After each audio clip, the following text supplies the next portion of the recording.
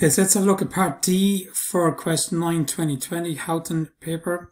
Looking at the cash budgets. So prepare a budget, trade and profit and loss account for Houghton Ltd for the first 4 months, 31st of the 10th, 2020.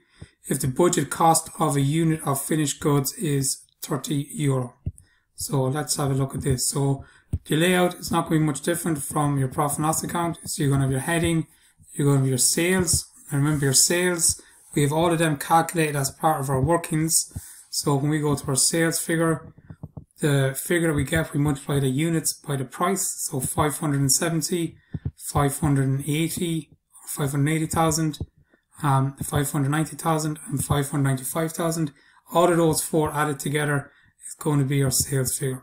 So we're going to have 570,000 plus 580,000 plus 590,000 plus 595,000. So each one of them taken from our workings from C are units multiplied by the selling price. That's going to be your sales. Your next figure then we're going to look at is your opening stock. So we don't have any opening stock in the question, so that's going to be 0. Your purchases then are taken from part B. So if we go to part B of the question, all these figures along the bottom added together, they're all going to be our purchases. So 677,880.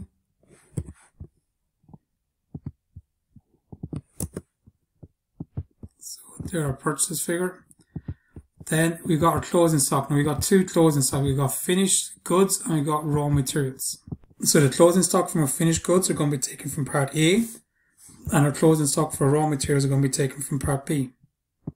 So we go to part A. Now remember, we're only doing it for 4 months.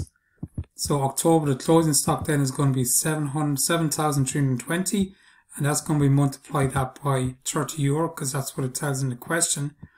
And then our raw materials then, so part B. So once again, we're only doing it for 4 months. So our closing stock is 9,856, and price per kg is going to be €3.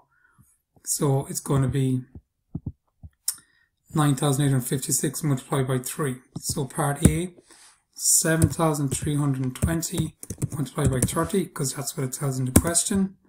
And raw materials then from part B, 9,856, multiply that by €3 per kg.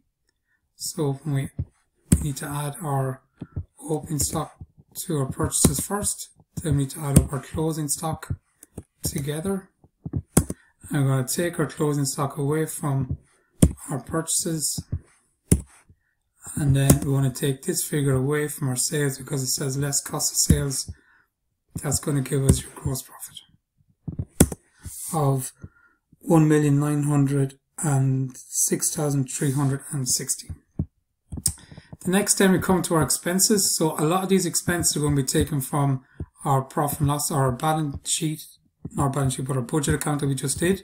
So the likes of your wages, your variable overhead, not so your fixed costs, but your depreciation go in there as well. And you'll be having your interest in there as well. You'll be taking away your interest. And not to forget about your discounts. Remember, we had a discount when we had our sales figure. So that discount will be taken from our workings. So as part of our sales, we would have calculated our discount 11,400, 11,600. We got 11,800 down here and 11,900 for October. So we're going to add all them up. So your discount is going to be 11,400 plus 11,600 plus 11,800 plus 11,900. And that's going to give you your discount. Your wages then, you can take straight from your balance sheet. So remember when I said that if you have time, or from our budget account, that if you have time to add up your totals, and you get our wages here then of 313,500. You're going to have your variable overheads taken from the same place as well, 664,240. Now your fixed overheads, it's taken from the same place as well, so 72,800. Depreciation then, so remember we've got the depreciation as part of a working.